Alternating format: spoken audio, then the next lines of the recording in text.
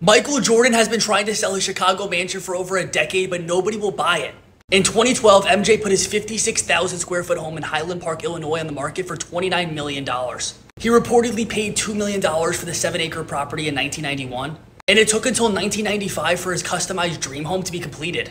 The house has 9 bedrooms, 19 bathrooms, and when you pull up to the front gate, it has the number 23 on it. It also has a full basketball court, a gym, a cigar and poker room. It has everything. However, because of all the customizations, it's been impossible to sell the house. After originally being listed for $29 million, the price was then dropped to $21 million, then $16 million.